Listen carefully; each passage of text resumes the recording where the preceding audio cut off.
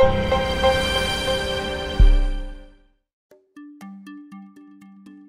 this video, I'll be showing you how to update your Mavic using DJI GO on iOS and Android. A firmware update is done to optimize system performance and add new functions to your Mavic as they become available.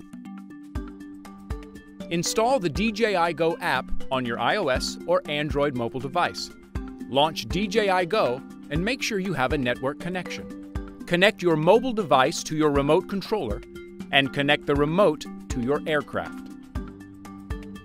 If there are new firmware versions available, you will see a pop-up prompting you to update. Tap Update Now to start the firmware upgrade process.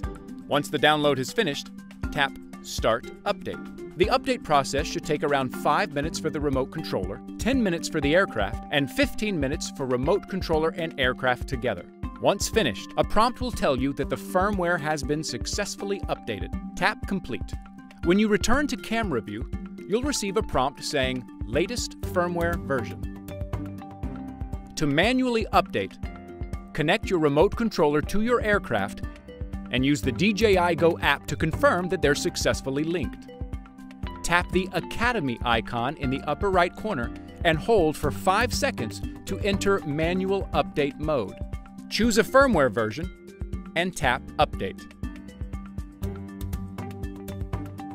If the firmware version of your aircraft, remote controller, or battery differ, the DJI GO app will show a prompt saying Inconsistent Firmware Found and ask you to update the firmware of the device to match the other two.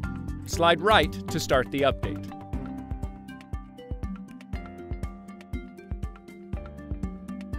All devices must be charged to above 50% before the update process can start. If you lose your internet connection while downloading the new firmware version, the update will fail. If you lose internet connection after downloading the firmware, the update process can continue without interruption. If you're unable to link or update the remote together with your aircraft, please update each device separately by using a computer with DJI Assistant 2.